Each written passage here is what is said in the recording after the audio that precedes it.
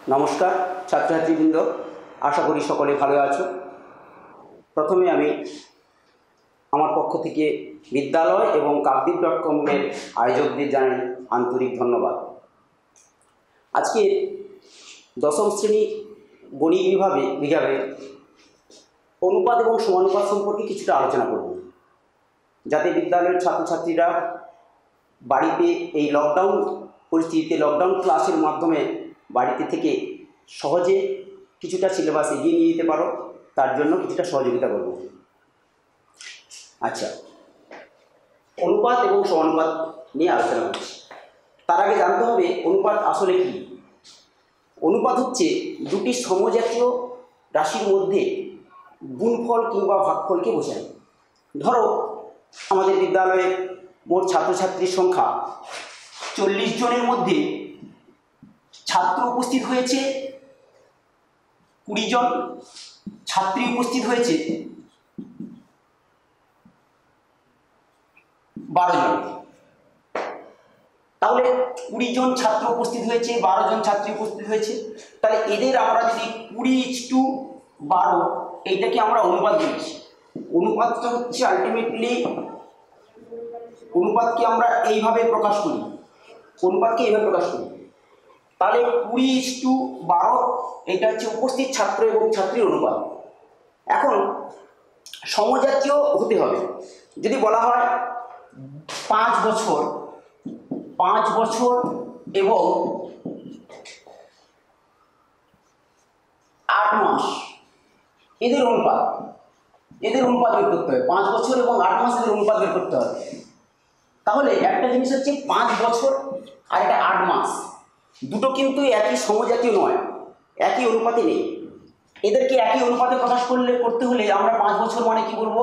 5 বছর মানে 5 × 12 মাস করে নিতে পারি, এটা 8 মাস হয়ে আছে, একই জাতি হয়ে গেল। তখন আমরা এদের অনুপাত বের করতে পারি। তাহলে অনুপাত বিষয়টা বোঝা গেল। এখন এই অনুপাতে ধরো আমি এ এবং বি এর অনুপাত, এই প্রথমে যেটা থাকে সেটাকে বলা হয়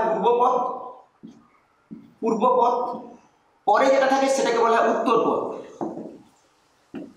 পূর্বপদ এবং উত্তরপদ, যদি কোনো অনুপাতের পূর্বপদ যদি বড় হয়, ধরো আমি একটা উদাহরণ দিচ্ছি, 3:2, পূর্বপদটা বড়, এই ধরনের অনুপাতকে বলা হবে গুরু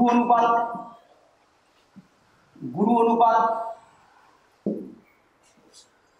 আবার যদি কোনো অনুপাতে পূর্বপদ ছোট উত্তরপদ বড়, অর্থাৎ যদি ভেবে নেই 4:5, এই ধরনের অনুপাতকে বলা হবে লঘু অনুপাত। আর যদি কোনো অনুপাতে দুটো পদই সমান হয়, যেমন ধরো 2:2, এই ধরনের অনুপাতকে সাম্যানুপাত বলা হবে। তাহলে আমরা অনুপাত বিভিন্ন রকম দেখলাম। এবার অনুপাতকে আমরা লঘিষ্ঠ আকারে পরিণত করতে পারি। যেমন ধরো লঘিষ্ঠ আকারে পরিণত করতে পারি বলতে, এই যে অনুপাতটা করেছিলাম এইটাকে যদি আমরা কাটাকাটি করি একটু, লঘিষ্ঠ আকারে পরিণত উভয়পক্ষকে।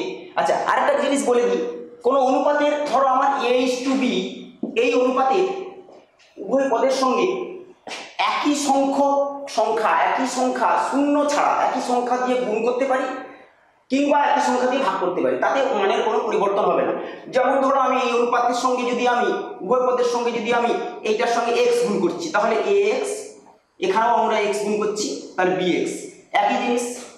কিংবা যদি আমরা এই অনুপাতের সঙ্গে যদি আমি y দিয়ে ভাগ করি, তাহলে a/y = b/y, এটাও একই হবে। অর্থাৎ সমজাতীয় সংখ্যা দিয়ে গুণ কিংবা ভাগ করতে পারি, তবে সেই যেটা দিয়ে গুণ করব কিংবা ভাগ করব সেটা যেন শূন্য না হয়, অর্থাৎ শূন্য ছাড়া যে কোনো সংখ্যা দিয়ে আমরা ভাগ করতে পারি।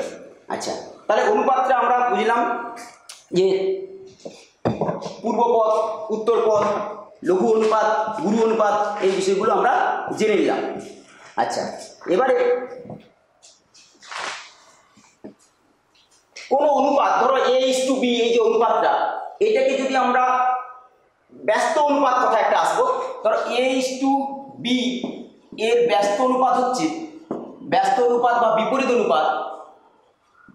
অনুপাত বা বিপরীত অনুপাত বলা হচ্ছে।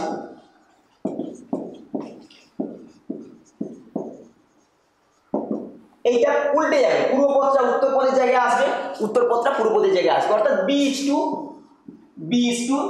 হবে। তাহলে আমরা কোনো অনুপাতের ব্যস্ত অনুপাত বা বিপরীত অনুপাতটা পেয়ে গেলাম। ঠিক আছে, কোনো অনুপাতের ব্যস্ত অনুপাত বা বিপরীত অনুপাতটা পেয়ে গেলাম। আচ্ছা, এবারে আমরা আসবো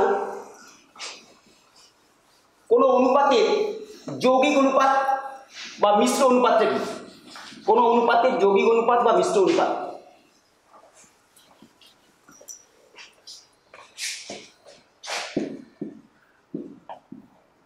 যৌগিক অনুপাত বা মিশ্র অনুপাত।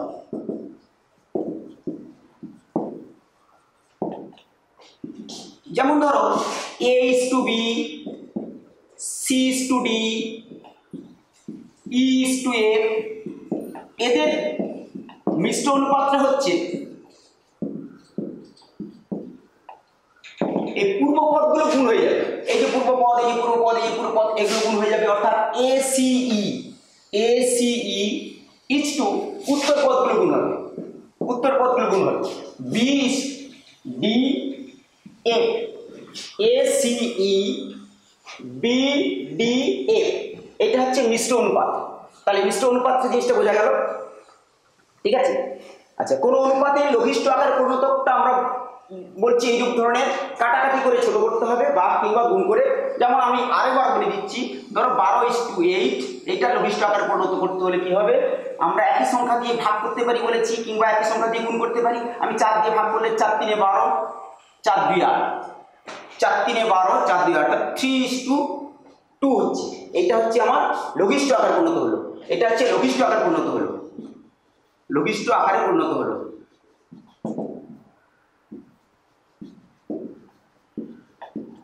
লঘিষ্ঠ আকার পরিণত করা হলো এটা।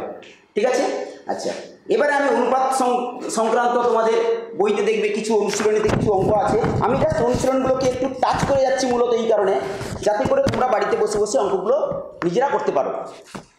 আচ্ছা, আমরা এর আগেই বলে দিয়েছি অনুশীলন দেখবে 5.1 একটু খেয়াল করো,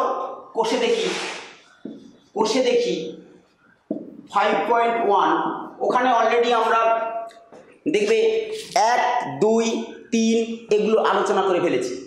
1-এর দাগ, 2-এর দাগ, 3-এর দাগ এগুলো আলোচনা করে ফেলেছি। আমি 4-এর দাগের যে অঙ্কগুলো আছে সেগুলো নিয়ে একটু আলোচনা করব। ঠিক আছে, 4-এর দাগ নিয়ে যে অঙ্কগুলো আছে সেগুলো নিয়ে একটু আলোচনা করব। আচ্ছা, 4-এর দাগের একটা অঙ্ক করলে বুঝতে পারবে।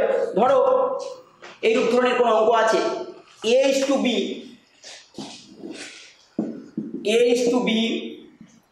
সমান দেওয়া আছে 6:7, B/C সমান দেওয়া আছে 8:7। দুটো জিনিস হতে পারে, A/B/C কত হবে এটা জিজ্ঞেস করতে পারে, A/B/C। আরেকটা জিনিস হতে পারে A/C সমান কত হতে পারে, এই দুটো জিনিস থাকতে পারে। তাহলে A/B সমান দেওয়া আছে আমার 6:7, আর B/C সমান দেওয়া আছে 8:7।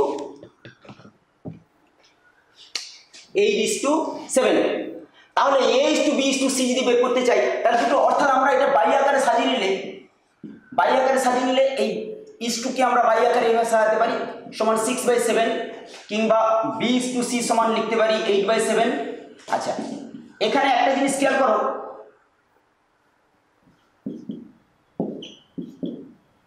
এখানে b এর মান 7 আছে, এখানে b এর মান 8 আছে। এই 7 এবং 8-এর যদি আমরা একই করতে চাই, লসাগু করব, লসাগু করলে 7 আসছে 56, এখানে আমি 8 গুণ করলে 56 পাচ্ছি, এখানে 7 গুণ করলে 56 পাচ্ছি। তাহলে এখানে মান ঠিক রাখার জন্য এখানে 7 গুণ করছি, এখানে 8 গুণ করছি, তাহলে হচ্ছে কত 848, এখানে হচ্ছে 56, আর এখানে পাচ্ছি 8 × 7 = 56, 7 × 7 = 49। অর্থাৎ হচ্ছে কি, তাহলে A/B/C যখন আমরা বের করব, এর মানটা পেলাম 48, B এর মানটা পেলাম 56, দুটোর ক্ষেত্রেই আমার 56 এসছে, তাহলে 56 হবে, C এর মানটা হচ্ছে 49। তাহলে আমরা A/B/C পেয়ে গেলাম।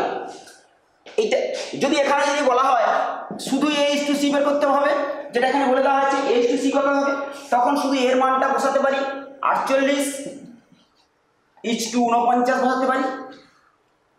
এই অঙ্কটা আরেকটা পদ্ধতিতেও করা যেতে পারে, সেটা সময় কম লাগবে। তবে সেখানে যদি এই প্রশ্নটা যদি না থাকে, শুধু যদি এইটা থাকে, তখন আমরা ওইটা অ্যাপ্লাই করব। যেমন ধরো এই এ বাই, অথবা দিয়ে একটা অন্য পদ্ধতি করছি একটু, এ বাই বি গুণিতক এই বি বাই সি যদি আমি কি করে নিই, এ বাই বি মানে 6/7, বি বাই সি মানে হচ্ছে কত 8/7, এখানে হচ্ছে তাহলে বি বি কেটে যাবে, অর্থাৎ এ বাই সি হচ্ছে কত 8 × 7 = 56 বাই 7 × 7 = 49, অর্থাৎ a/c সমান হচ্ছে কত 56/49। আমি কি বললাম, যখন a/c বের করতে হবে তখন আমরা এই পদ্ধতিটা করলে অনেকটা সময় সেভ হবে। ঠিক আছে, এই ধরনের বেশ কিছু অঙ্ক আছে। এবারে আমি কোষে দেখি ওই 5.1 এর 5 দাগের একটা অঙ্ক করছি। 5, 6, 7 মোটামুটি পরস্পরের সঙ্গে রিলেটেড, 5, 6, 7 পরস্পর রিলেটেড। 5 দাগে একটা অঙ্ক করছি, যাতে করে তোমরা বাকি অঙ্কগুলো নিজেরা সহজে করতে পারো। আচ্ছা, 5 দাগে অঙ্ক এই ধরনের হতে পারে। ধরো দেওয়া আছে x/y, 5 দাগে যে কোনো একটা অঙ্ক করছি। ধরো x/y সমান দেওয়া আছে 3/4। এখান থেকে বের করতে হবে 3y - x = 2x + y সমান কত। আচ্ছা, আমরা এখানে কি করতে পারি, যেটা দেওয়া আছে সেটা যেহেতু দিয়ে তুলতে হয়, যেটা দেওয়া থাকে সেটা যেহেতু দিয়ে তুলতে হয়, তোলার সেখান থেকে যেহেতু শুরু করছি। এবার আমরা এটাকে বাই আকারে সাজাতে পারি। বাই আকারে সাজানোর পর এই যে এখানে একটু চেঞ্জ করে নিতে পারি, x/3 নামিয়ে নিয়ে y/4, এটাকে একান্তর প্রক্রিয়া বলা হয়, এটাকে একান্তর প্রক্রিয়া বলা হয়। চেঞ্জ করে নিয়ে এইটা সমান কে ধরে নিচ্ছি, এইটা সমান কে ধরে নিচ্ছি, তবে কে এর মানটা 0 হওয়া যাবে না। এখান থেকে আমরা x সমান কত পাবো 3k, x সমান 3k, y সমান কত পাবো 4k। ঠিক আছে, x সমান 3k, y সমান 4k, এটা পেলাম। এই দুটো মানটাকে আমরা এই জায়গাটাতে বসালে উত্তর বেরিয়ে আসে। আমরা যেটা মান বের করতে হবে সেটাকে y অতএব দিয়ে তুললাম, = 2x + y। যদি আমরা 3 × y এর মানটা বসাই 4k - x এর মান 3k = 2 × 3k + y এর মান 4k। তাহলে 4 × 3 = 12k - 3k = 3 × 2 = 6, 6k + 4k, অর্থাৎ হচ্ছে কত 9k = 10k।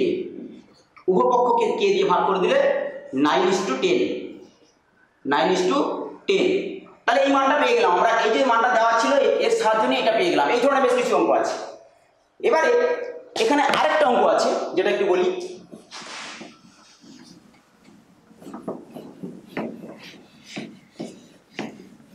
এইটা দেওয়া থাকবে, সেখান থেকে শুধু x/y বের করতে হবে। জাস্ট আমরা কোনাকুনি গুণ করে নিয়ে x গুলো একদিকে ক্যালকুলেশন করে নিতে পারি।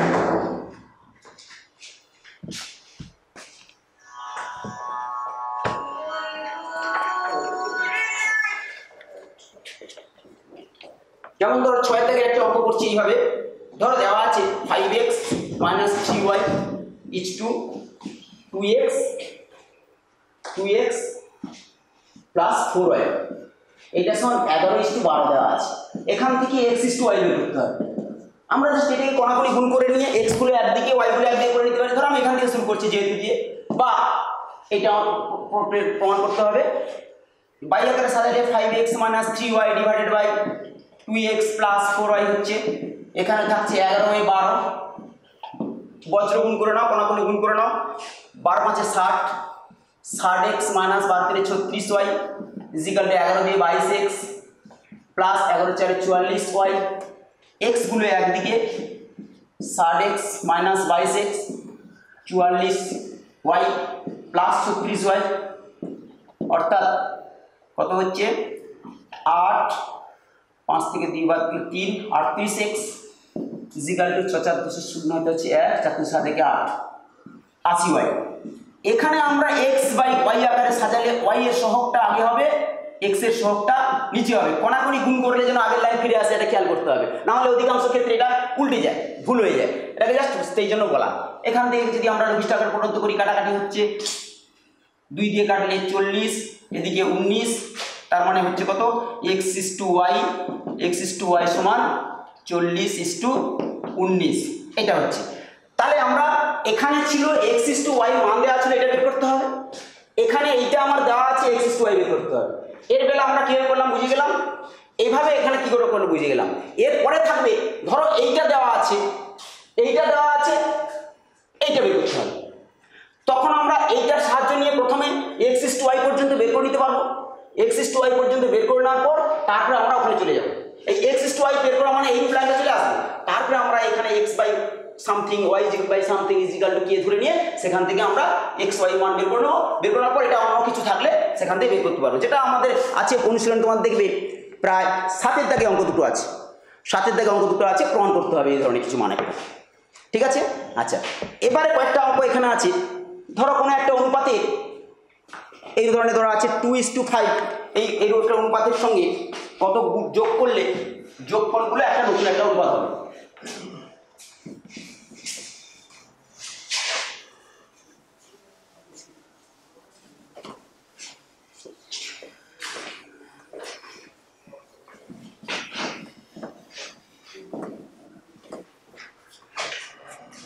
ধরো এরকম আছে 2:5 এর সঙ্গে কত যোগ করলে 6:11 হবে। এই অঙ্কগুলো আমরা কি করে করবো? কারণ আমি ধরে নেবো প্রত্যেকের সঙ্গে ধরো x যোগ করলে, প্রতিটা অনুপাতের সঙ্গে x যোগ করলে বা প্রতিটা পদের সঙ্গে x যোগ করলে, প্রতিটা পদের সঙ্গে x যোগ করলে এটা হবে। তার মানে আমরা শর্ত অনুসারে লিখতে পারি 2 + x ডিভাইডেড বাই 5 + x সমান হবে 6/11। সেখান থেকে আমরা ক্যালকুলেশন করে কোনাকুনি গুণ করে x এর মানটা পেয়ে যাবো, বুঝে গেল। কিংবা যদি বলা কত বিয়োগ করলে, ধরো y বিয়োগ করলে ভেবে নিলাম, তাহলে 2 - y বাই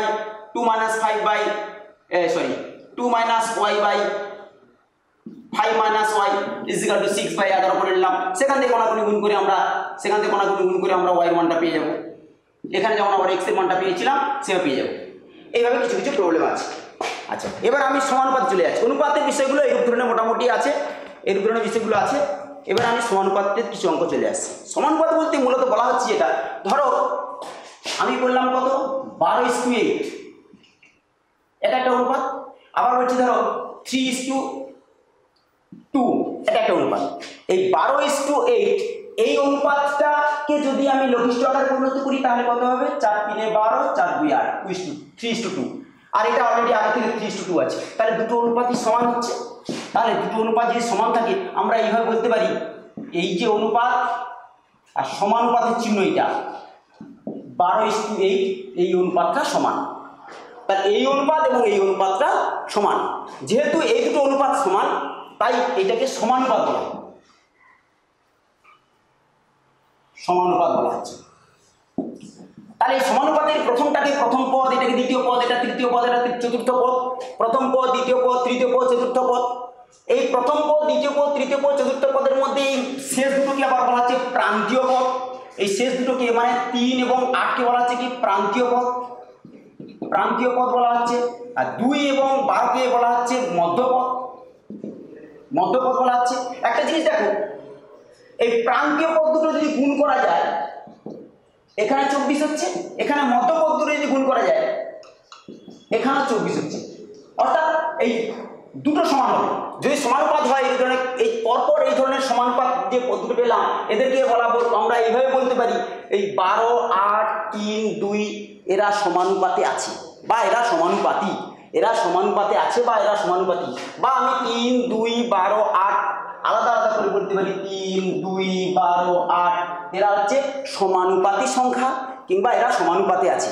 যেমন এই যে সমানুপাত দেখালাম, এই প্রথম দুটো অনুপাত করলে যা হচ্ছে শেষ দুটো অনুপাত করলে তাই হচ্ছে, তাই এরা সমানুপাতে আছে। তার মধ্যে প্রান্তীয় পদ দুটোর গুণফল সঙ্গে মাঝের পদ দুটোর গুণফল সমান হচ্ছে। তার মানে আমি যদি বলি তোমাকে 3টে সংখ্যা যদি এভাবে বলে দিই, ধর 4টে সংখ্যা তোমাকে দিলাম, ধর A, B, C, D এরা সমানুপাতে আছে কিনা দেখতে হবে। এদের সমানুপাতে আছে কিনা জানতে হলে আমাকে তাহলে প্রান্তীয় পদ দুটো গুণ করতে হবে আর মাঝের পদ দুটো গুণ করতে হবে। অর্থাৎ প্রান্তীয় পদ দুটোর গুণফলের সঙ্গে যদি মাঝের পদ দুটোর গুণফল সমান হয়ে যায় তখন বলবো A, B, C, D সমানুপাতে আছে। A, B, C, D যদি সমানুপাতে থাকে তাহলে আমরা এটা এইটার মতো করে ঘুরিয়েও লিখতে পারি যে A বা A:B সমানুপাত চিহ্ন বা সমান বলতে পারি, C:D বলতে পারি, A:B সমানুপাত C:D বলতে পারি। ঠিক আছে, A:B সমানুপাত C:D বলতে পারি। তাহলে আমরা সমানুপাত জিনিসটা বুঝে গেলাম। এবার সমানুপাতের মধ্যে আমি কয়েকটা ধর্ম আছে, একটু খেয়াল করতে হবে। আচ্ছা, এবারে এই সমানুপাত সংক্রান্ত কয়েকটি অঙ্ক আছে, খুব সহজ। হ্যাঁ, সেই অঙ্কগুলো এই ধরনের আমরা করে নিতে পারি। জাস্ট আমি অঙ্কগুলো দিয়েই বুঝিয়ে দিচ্ছি, অঙ্কগুলো তুলেই আমি বলছি কীভাবে করতে হবে। যেমন ধরো 2, 3, 4, 6 এরা সমানুপাতে আছে কিনা, এরা সমানুপাতে আছে কিনা আমরা ওখানে কি বললাম, এরা সমানুপাতে আছে কিনা জানতে হলে তাহলে প্রথম দুটোর অনুপাত বের করবো, 2:3 হচ্ছে। শেষ দুটোর অনুপাত বের করবো, 4:6 হচ্ছে। যদি এটাকে লঘিষ্ঠ আকার পরিণত করি তাহলে 2 দিয়ে ভাগ করলে 2 2 4 2 3 6, অর্থাৎ এই দুটো সমান হচ্ছে। তার মানে বলবো 2, 3, 4, 6 সমানুপাতে আছে, সমানুপাতে আছে বলবো আমরা। কিংবা উল্টো দিক দিয়ে বলি যে আমি মাঝখানে পদ দুটোর গুণফলের সঙ্গে যেহেতু প্রান্তীয় পদ দুটোর গুণফল সমান হচ্ছে, 3 গুণিতক 4 সমান 12, 2 গুণিতক 6 সমান 12, তাহলে এরা সমানুপাতে আছে বলতে পারি আমরা। ঠিক আছে, তাহলে আমরা এইভাবে সমানুপাতে আছে বলতে পারি। তাহলে আমাদের এইরূপ ধরনের প্রশ্ন থাকবে, সমানুপাতে আছে কিনা আমাদের বুঝতে হবে। তাহলে সমানুপাতে আছে কিনা বুঝে গেলাম। আচ্ছা, এবারে বলা হচ্ছে ধরো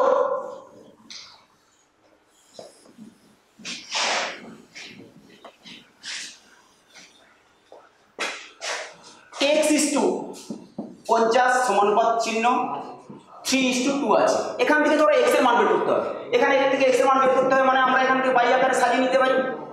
বাই আকারে সাজিয়ে নিলে এই সমানুপাত চিহ্ন পরিবর্তে আমরা সমানও লিখতে পারি। বাই আকারে সাজিয়ে নিলে সেখান থেকে x এর মান পেয়ে যাবো, অর্থাৎ শুধু x সমান হবে তাহলে 3 গুণিতক 50/2, 2 25, তার মানে x এর মান হচ্ছে কত, 25 3 75। এই ধরনের কোনো প্রবলেম থাকতে পারে, সেখান থেকে x এর মান বের করতে হবে। তাহলে সেক্ষেত্রে আমরা x এর মানটা পেয়ে গেলাম। ঠিক আছে, আচ্ছা আরো দুটো অঙ্ক করছি, চতুর্থ সমানুপাতি বের করতে হবে কিংবা মধ্য সমানুপাতি বের করতে হবে। তার আগে আমি বলে দিই, যেহেতু ABCD আমাদের ক্রমিক সমানুপাতি হলে আমরা একটা জিনিস দেখেছি যে A/B সমান, আমি ABCD ক্রমিক সমানুপাতি হলে বলেছি যে A:B সমান C:D হয়। ঠিক আছে, এছাড়া যদি আমরা এটাকে উল্টে নিই তাহলে B:A সমান D:C, এটা করতে পারি। B:A সমান D:C, এটা করতে পারি। কিংবা এরা যদি ক্রমিক সমানুপাতি হয়, শুধু যদি আমি এই তিনটে নিয়ে ভাবি তখন A:B সমানুপাত চিহ্ন B:C হতে পারে। যদি এই তিনটে ক্রমিক সমানুপাতি হয় তাহলে প্রথমটা দ্বিতীয়টা সমানুপাত চিহ্ন, দ্বিতীয়টা তৃতীয়টা। ঠিক আছে, তাহলে সেক্ষেত্রে আমরা A/B সমান B/C ভাবতে পারি, কিংবা AC সমান B² ভাবতে পারি, অর্থাৎ প্রান্তীয় পদ দুটির গুণফলের সঙ্গে মধ্যপদের বর্গের সঙ্গে সমান হবে, এটা হতে পারে। তাহলে আমাদের এখানে কয়েকটা জিনিস জানলাম। এবারে এই যে 4টে ক্রমিক সমানুপাতি থাকতে পারে, 3টে ক্রমিক সমানুপাতি থাকতে পারে। 4টে থাকলে আমরা এভাবেও লিখতে পারি, এই যে এইভাবেও লিখতে, আর 3টে থাকলে আমরা এইভাবেও লিখতে পারি। 4টে থাকলে আরেকটা জিনিস লেখা যেতে পারে, ধরো A/B সমান B/C সমান C/D, এভাবেও লেখা যেতে পারে। A/B সমান B/C সমান C/D, অর্থাৎ এই তিনটে হলে তো আমরা B/C সমান C/D লিখতে পারি এটার মতো করে।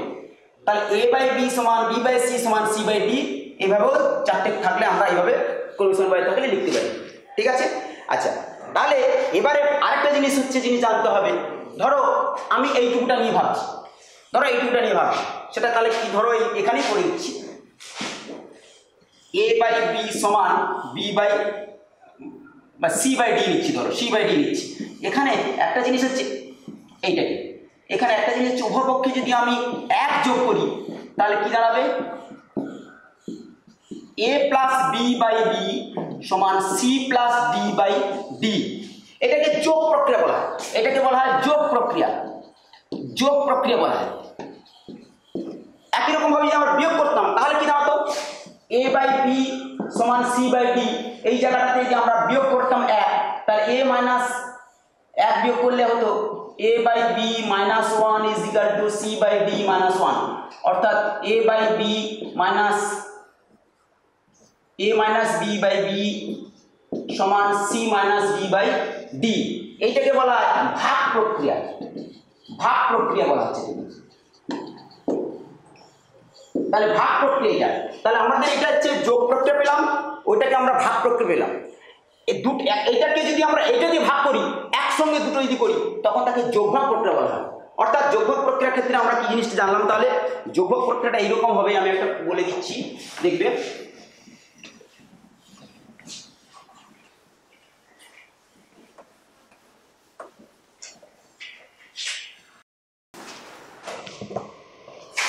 a/b সমান c/d থাকলে আমরা প্রথমে বাই আকারে সাজিয়ে নিলাম c/d। একসঙ্গে আমরা এই লব যুক্ত হর ডিভাইডেড বাই লব বিযুক্ত হরের মতো এসে যাচ্ছে, এইটাকে যোগ ভাগ প্রক্রিয়া বলা হচ্ছে। এটাকে বলা হচ্ছে যোগ ভাগ প্রক্রিয়া।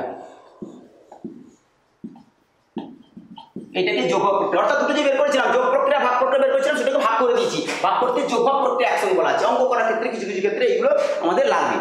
আচ্ছা, এবারে আরেকটা জিনিস আছে সংযোজন প্রক্রিয়া। সংযোজন প্রক্রিয়া সেইটা আবার কি? সংযোজন প্রক্রিয়াটা হচ্ছে, ধরো আমার এই ধরনের থাকলো a1/b1 = b1/c1 a1/b1 = a2/b2 a3/b3 c3/ dot dot দিয়ে an/bn। এইটাকে আমরা একসঙ্গে সংযোজন প্রক্রিয়াতে বলা হবে লবগুলোর যোগ, অর্থাৎ a1 plus a2 plus a3 plus dot dot dot plus an/b1 plus b2 plus b3 plus dot dot dot bn করতে পারি। এটাকে একসঙ্গে বলা হচ্ছে কি? সংযোজন প্রক্রিয়া। সংযোজন প্রক্রিয়া বলছি, অর্থাৎ লবগুলোর সমষ্টি ডিভাইডেড বাই হরগুলোর সমষ্টি। কিছু কিছু অঙ্কের ক্ষেত্রে আমরা এটা অ্যাপ্লাই করতে পারি। ঠিক আছে, তাহলে আমরা সংযোজন প্রক্রিয়া আসছি। এবার আমি তোমাদের পরের অধ্যায় যেটা আছে 5.3 বেশ কিছু অঙ্ক, খুব ইম্পর্টেন্ট অঙ্কগুলো আছে। আচ্ছা, আমি একটা কথা বলে দিই, এখানে যতগুলো অঙ্ক আছে প্রত্যেকটা অঙ্কে বর্তমান গণিত বইতে বিভিন্ন উদাহরণ দিয়ে সুন্দর করে করে দেওয়া আছে, এবং উদাহরণের অঙ্কগুলো কিছু কিছু ছেলে মেয়ে আদৌ ফলো করে না বা মনে করে যেন অনুশীলন অঙ্ক থেকে করলে হবে, কিন্তু না, বিগত বছরগুলোতে মাধ্যমিক পরীক্ষায় ওই উদাহরণের অঙ্ক থেকে প্রচুর অঙ্ক এসছে বা এখনো আসে। এই তো এই বছর ঠিক তেমনি দুটো অঙ্কই উদাহরণ থেকে দেওয়া হয়েছে। অর্থাৎ উদাহরণের অঙ্ককে কখনো অ্যাভয়েড করা যাবে না, যেগুলো যে প্রয়োগ যেগুলো করা আছে সেগুলোকে কোনোভাবে অ্যাভয়েড করা যাবে না, সেগুলো ভালো করে করতে হবে। আচ্ছা, এবারে আমি যেটা আসছি সেটা হচ্ছে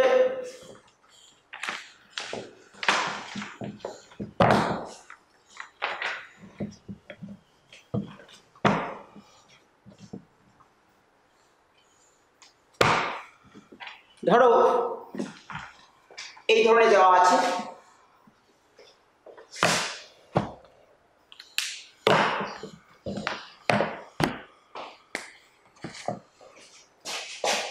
a/b সমান দেওয়া আছে c/d। এখান থেকে বের করতে হবে এই ধরনের √a² + c² = b² +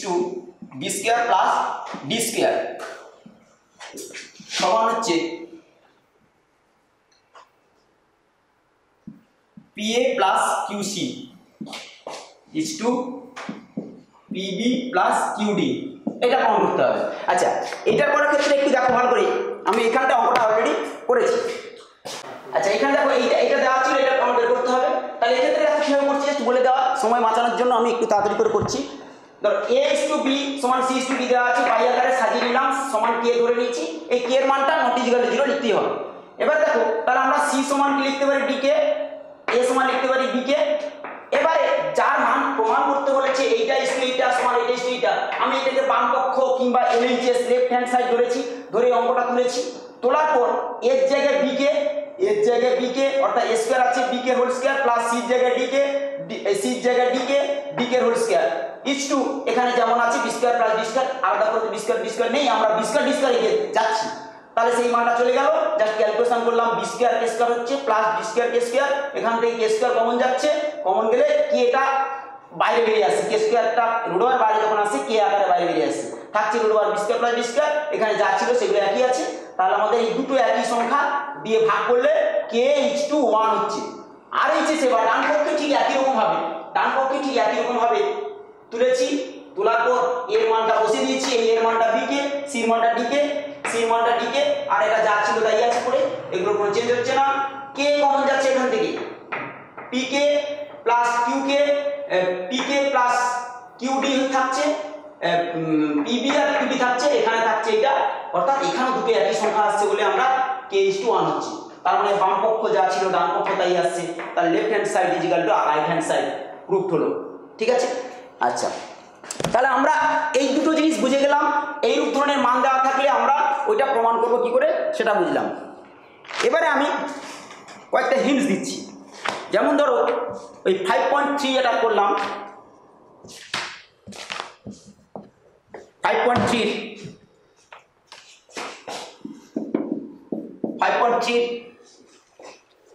দুয়ের দাগে কিছু অঙ্ক আছে, আমি অঙ্কটা শুরুটা করে দিচ্ছি। দেওয়া আছে x is to a সমান y is to b সমান z is to c আছে। এখান থেকে বাকিগুলো প্রমাণ করতে হবে, তোমাদের বইটা একটু খুলে দেখবে, বাকিগুলো প্রমাণ করতে হবে। আমি এখানটা শুরুটা জাস্ট করে দিচ্ছি, যেহেতু যেটা দেওয়া আছে তুললাম, বাকিটা বাই আকারে সাজাচ্ছি। আগের মতো করে আমরা কে ধরে নেব এবং কে এর মানটা নট ইজিক্যাল টু 0 করে দিচ্ছি।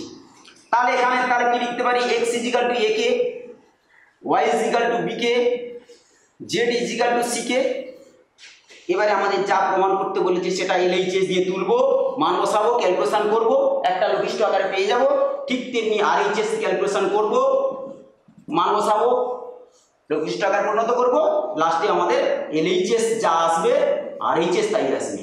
এটা আমরা টুক বলে লিখবো। এটা কিন্তু তোমরা নিজেরা পারবে, এটা কোনো অসুবিধা নেই। শুরুটা কি করতে হবে সেটা বলে দিলাম, ঠিক আছে। ঠিক একই রকম ভাবে তিনের দাগও ঠিক একই রকম হবে।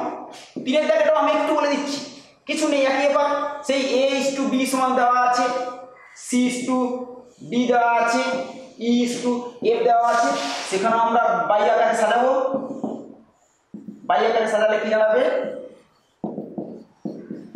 কে ধরে নেব, কে এর মানটা ধরি বলবো এবং কে এর মানটা 0 হয়ে যাবে না, নট ইজিক্যাল টু 0। তাহলে এখানেও ঠিক তেমনি আমরা a is equal two b K, c is equal two d K, c is equal two d K, e is equal two f কে, তারপর আমরা LHS RHS চলে আসবো, LHS RHS চলে এসে ক্যালকুলেশন করব, ঠিক আছে। আচ্ছা, এবারে তাহলে আমরা 3-এর দাগে করলাম, 4-এর দাগ করলাম, এই 2-এর দাগ করলাম, 3-এর দাগ করলাম। এবার আমরা 4-এর দাগে কি করে হবে সেটা জাস্ট বলে দিচ্ছি, কারণ এগুলো আর আমার কোনো করার দরকার নেই, যেগুলো একটু দরকার আমি সেগুলো জাস্ট চলে যাচ্ছি।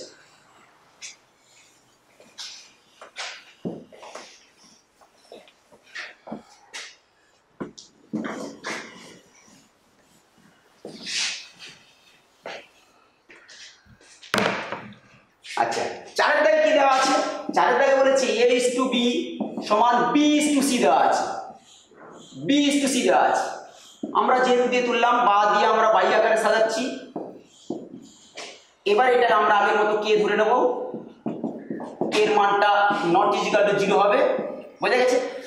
এবারে এখান থেকে আমরা c b সমান কি লিখতে পারি, এই মানটার ক্ষেত্রে আমরা এদিক থেকে শুরু না করে ওদিক দিয়ে শুরু করলে সুবিধা হবে, সবসময় ওদিক দিয়ে শুরু করবে। তাই b সমান কি হবে, c কে, a সমান কি দাঁড়াবে, b কে, b সমান c কে, a সমান b কে। আচ্ছা, আগের লাইনে দেখো b এর মানটা অলরেডি আমরা c কে পেয়ে গেছি, যেখানে এখানে b এসছে, এই b এর জায়গায় ওইটা বসাবো c কে ইনটু k, এই b এর জায়গায় বসালাম c কে, আর আগে থেকে k আছে, সমান হলো কত, c k স্কয়ার। তাহলে এর মানটা c k স্কয়ার পেয়ে গেলাম, এই সরি b এর মানটা c কে পেলাম, এর মানটা c k স্কয়ার পেয়ে গেলাম, ঠিক আছে। তাহলে এর মানটা c k স্কয়ার পেয়ে গেলাম, b এর মানটা c কে পেয়ে গেলাম। এই দুটো মানটা নিয়ে আমাদের যা প্রমাণ করতে বলবে সেই অনুযায়ী আমরা লেফট হ্যান্ড সাইডে যা থাকবে তাই প্রমাণ করব, আর এইচএসে যা থাকবে সেটা মান বসিয়ে দিয়ে ক্যালকুলেশন করব। এটা কোনো অসুবিধা নেই, দুটো ক্যালকুলেশন করলে, সাধারণ ক্যালকুলেশন করলে আমাদের সমাধান হয়ে যাবে, ঠিক আছে। আচ্ছা, এবারে 5-এর দাগে কিছু অঙ্ক করি। 5-এর দাগে জাস্ট আমি শুরুটা কি করে হবে জাস্ট বলে দিই একটু। 5-এর দাগে বলেছি ABCD ক্রমিক সমানুপাতি, এখানে এটা আছে ABCD ক্রমিক সমানুপাতি বলে দিচ্ছি, ক্রমিক সমানুপাতি। ABCD ক্রমিক সমানুপাতি থাকলে তাহলে আমরা লিখতে পারি A/B সমান B/C সমান C/D। আমরা আগেই বলেছি এইটা সমান কে ধরে নিচ্ছি, এইটা সমান কে ধরে নিচ্ছি এবং কেটা নট ইজিক্যাল টু 0, কেটা নট ইজিক্যাল টু 0। এখান থেকে দেখো আমরা C সমান কি লিখতে পারি, D কে, B সমান কি লিখতে পারি, C কে, B সমান C কে। এবার আগের লাইনে আমরা C এর মানটা পেয়ে গেছি, C এর মানটা পেয়ে গেছি, সেই মানটা বসিয়ে দিচ্ছি, D কে ইনটু K সমান D কে স্কয়ার, D কে স্কয়ার। আবার এর মানটা কি পাচ্ছি, C এর মান D কে, সরি এটা হচ্ছে B এর মানটা, C এর মান D কে পেয়ে যাচ্ছি, আর B এর মানটা C কে পেয়ে যাচ্ছি, এর মানটা B কে, এর মানটা B কে। এবার আগের লাইনে আমরা বি এর মানটা পেয়ে গেছি ডি কে স্কয়ার, তাহলে ডি এই ডি এর জায়গায় বসাচ্ছি ডি কে স্কয়ার ইনটু কে সমান ডি কে কিউব। তাহলে সি এর মানটা আমরা কি পেলাম ডি কে, বি এর মানটা কি পেলাম ডি কে স্কয়ার, এর মানটা কি পেলাম ডি কে কিউব। এই তিনটে মানকে আমরা যেমন প্রশ্ন দেওয়া থাকবে সেই অনুযায়ী আমরা লেফট হ্যান্ড সাইডে যা থাকবে সেই অনুযায়ী করবো, আর এইচএসে রাইট হ্যান্ড সাইডে যা থাকবে সেই মানটা বসাবো, বসে দুটো সমান হয়ে যাবে, দুটো সমান হয়ে যাবে। ঠিক আছে, জাস্ট শুরুটা কী করে করতে হবে সেটা আমি বলে দিচ্ছি, শুরুটা কী করে হবে। আচ্ছা, এবারে বেশ কিছু অঙ্ক আছে, তোমরা একটু যদি খেয়াল করো দেখবে ছয়ের দাগের অঙ্ক আছে, তৃতীয় অঙ্কটা ছয়ের দাগের তৃতীয় অঙ্ক, কিংবা ছয়ের 4, কিংবা 7 দাগের প্রথম অঙ্কটা, দ্বিতীয় অঙ্কটা, 8 দাগের দ্বিতীয় অঙ্ক, চতুর্থ অঙ্ক, ঠিক আছে, কিংবা 11 দাগের তৃতীয় অঙ্ক। এই অঙ্কগুলো দেখবে সব কে ধরে বেরিয়ে আসবে, শুধু কে ধরে নিয়ে আমরা একইরকমভাবে কে ধরে নিয়ে মান বসিয়ে দিলে সহজে হয়ে যাবে, এলএইচএস আর এইচএস মান বসিয়ে দিলে উত্তর বেরিয়ে আসবে। এগুলো কোনো বুদ্ধি আর লাগবে না, এমনি প্লেনভাবে এই অঙ্কগুলো করা যাবে। এর বাইরে একটা দুটো জাস্ট অঙ্ক আমি টেস্ট করব, একটু বুদ্ধি লাগবে বা একটু বোঝার ব্যাপার আছে, একটু সচেতন থাকতে হবে, তাতে আমরা অঙ্কগুলো সহজে করতে পারবো। সংযোগ প্রক্রিয়াতে একটা অঙ্ক আছে 7 দাগের 3টা, এর প্রতিটা অনুপাতের মান x এর সমান হবে, এটা প্রমাণ করতে বলেছি। আমরা কি করে করেছি দেখো, এটা প্রথমে যেটা দেওয়া আছে সেটা তুলেছি, এবারে উভয় পক্ষে মানে প্রথমটার বাম দিকের লব এবং হরকে a দিয়ে গুণ করেছি, এটা একটু খেয়াল করতে হবে, কেন গুণ করা আছে তার কারণ হচ্ছে আছে। আচ্ছা, a দিয়ে উপর গুণ করলে a গুণ করলে a স্কয়ার x, এখানে a b y বাই নিচে স্কয়ার, এর উপরে নিচে উভয় পক্ষে হচ্ছে b গুণ করছি, তাহলে b square x minus a b y by b square. এবারে প্রতিটি মানে আমি এটা লিখে দিয়েছি কি করেছি, প্রথম রাশি লব হরকে a দ্বারা, দ্বিতীয় রাশি লব হরকে b দ্বারা গুণ করে পাই বলে। এবার প্রতিটি অনুপাতের মান সমান, আমরা সংযোজন প্রক্রিয়া আগে শিখেছিলাম, প্রতিটি অনুপাতের মান সমান লবগুলির সমষ্টি ডিভাইডেড বাই হরগুলির সমষ্টি। লব বলতে এইটা যোগ এইটা যোগ, অর্থাৎ লবগুলো যোগ করলাম বাই হরগুলো যোগ করলাম, করতে গিয়ে আমরা এটা পেয়ে যাচ্ছি কি ওই দুটো কেটে যাচ্ছে, এই যে ab প্লাস মাইনাস aby কেটে যাচ্ছে, থাকছে তাহলে a square x plus b square x, আর এখান থেকে x কমন নিলে a square plus b square by a square plus b square, এই উভয় পক্ষ কেটে যাচ্ছে, কেটে গিয়ে শুধু x এর সঙ্গে সমান হচ্ছে। অর্থাৎ সংযোজন প্রক্রিয়ার সাহায্যে আমরা এই অঙ্কটা করলাম। ঠিক আছে, এছাড়া সংযোজন প্রক্রিয়া আরেকটা অঙ্ক আছে, যেটা হচ্ছে আমি একটু করছি, সেটা খেয়াল করে একটু, খুব ইন্টারেস্টিং অঙ্ক। দেওয়া আছে কি x ডিভাইডেড বাই 11 দাগের একটা x divided by xa plus yb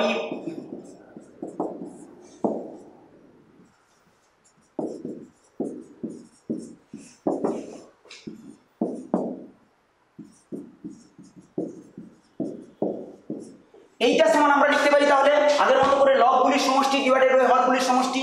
লবগুলির সমষ্টি বলতে x plus y plus z divided by এখানে xa plus yb plus zc plus ya plus zb plus xc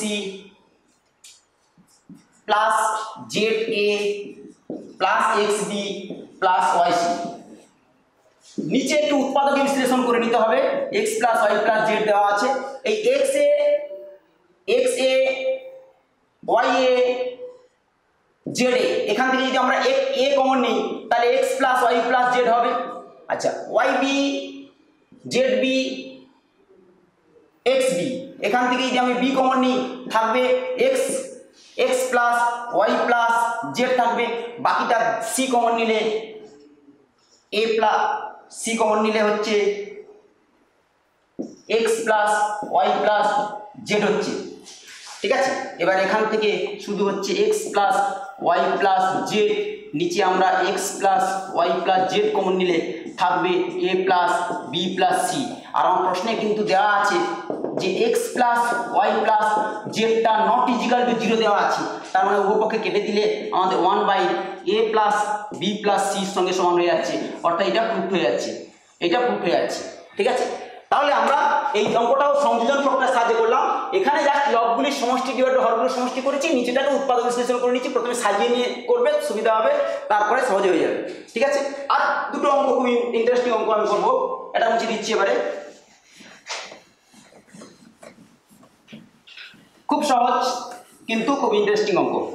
এই মাধ্যমিক পরীক্ষাতে সাধারণত এই অধ্যায় থেকে মাধ্যমিক পরীক্ষায় 3 নম্বরের 2টো প্রশ্ন থাকে, যে কোনো একটা করতে হয়। আর 1 নম্বর কিংবা 2 নম্বরের প্রশ্ন, 1 নম্বর কিংবা 2 নম্বর প্রশ্ন, 2 নম্বরে কখনো 1 নম্বরে থাকে, কখনো 2 নম্বর থাকে, অর্থাৎ প্রায় 4-5 নম্বর মতো থাকে। 4 নম্বর তো মাস্ট, 5 নম্বরও কখনো থাকে। ঠিক আছে, আমি 2টো অঙ্ক আর তোমাদের করছি, খুব ইন্টারেস্টিং অঙ্ক, ওই জন্য জাস্ট বলা। 10-এর দাগে 2টো অঙ্ক আছে, একটা অঙ্ক করছি আর একটা অঙ্ক নিজেরা করে নেবে। দেওয়া আছে কি a square divided by b plus c, b square divided by c plus a, c square divided by a plus b। এইটা সমান 1 দেওয়া আছে, এইটা সমান 1 দেওয়া আছে। আচ্ছা, এইটা সমান যদি 1 দেওয়া থাকে, জাস্ট k এর মতো যদি আমি ভেবে নিই ওইটা, তাহলে এটা আমার দেওয়া ছিল। এখান থেকে প্রমাণ করতে হবে কি, এখান থেকে প্রমাণ করতে হবে যে 1 by 1 plus a plus 1 by 1 plus b plus 1 by 1 plus c সমান কত। ঠিক আছে, তাহলে এখানে আমরা শুরুটা করলাম, এটা এই 1টা k এর মতো করে ভাবছি, তাহলে আমরা শুধু a স্কয়ার সমান কি লিখতে পারি, b প্লাস c, এটা ইনটু 1 মানে b plus c, b square সমান কি দাঁড়াচ্ছে c plus a, c square সমান কি দাঁড়াচ্ছে a প্লাস b। এবারে যার মান বের করতে বলেছে সেটা LHS দিয়ে তুলবো লেফট হ্যান্ড সাইড, তাহলে 1 by 1 plus a plus 1 by 1 plus b plus 1 by 1 plus c। আচ্ছা, একটা জিনিস দেখো, এখানে যে মানগুলো আছে a স্কয়ার আছে, কিন্তু এখানে কোনো a স্কয়ার নেই। a স্কয়ার নেই বলে আমি ও পক্ষে a গুণ করে a স্কয়ার বানাচ্ছি, ও পক্ষে b গুণ করে b স্কয়ার বানাচ্ছি, ও পক্ষে c গুণ করে c স্কয়ার বানাচ্ছি। তাহলে a গুণ করলে a divided by a plus a square plus b divided by b plus b square plus c divided by c plus c square. তাহলে কি দাঁড়াচ্ছে, এবারে কিন্তু a স্কয়ার পেয়ে গেলাম। এবার a স্কয়ারের মানটা বসিয়ে দিচ্ছি, এই যে a স্কয়ারের মান, এই যে b স্কয়ারের মান, এই যে c স্কয়ারের মানটা পেয়েছি, এই 3টে মান বসিয়ে দিচ্ছি। a divided by a plus a স্কয়ারের মান b plus c plus b divided by b plus b স্কয়ারের মান c plus a plus c divided by c plus c স্কয়ারের মান a প্লাস b। নিচে দেখো a plus b plus c, a plus b plus c, 3টি একই এসছে লসাগু, তাহলে a plus b plus c, উপরে তাহলে আসছে a plus b plus c, ভাগ হয়ে গিয়ে 1 হচ্ছে। অর্থাৎ যদি প্রমাণ করতে বলে তাহলে আমরা LHS দিয়ে শুরু করব, আর যদি মান নির্ণয় করতে বলে, যেহেতু আমি ওখানে মান নির্ণয়ের কথা বলেছি, তাহলে অতএব দিয়ে শুরু করলে আমার চলবে। তাহলে এই আশা করে আমার অ্যান্সার আসবে। আর প্রমাণ করতে বলে আর দিয়ে ক্যালকুলেশন করব। ঠিক আছে, যদি তোমাদের পরবর্তী যদি কোনো সমস্যা হয় বা কোনো প্রবলেম থাকে, তাহলে তোমরা এই kakdwip.com গ্রুপে কিংবা ফেসবুক লাইভে সরাসরি কমেন্ট দেবে বা প্রশ্ন আকারে ওখানে পাঠালে আমরা আগামী দিনে আমরা সেই সমস্যাগুলো সমাধান করার চেষ্টা করব। ভালোভাবে প্র্যাকটিস করো, ভালোভাবে থাকো, বাড়ির বাইরে বেরোবে না। সকলকে ধন্যবাদ জানিয়ে শেষ করছি।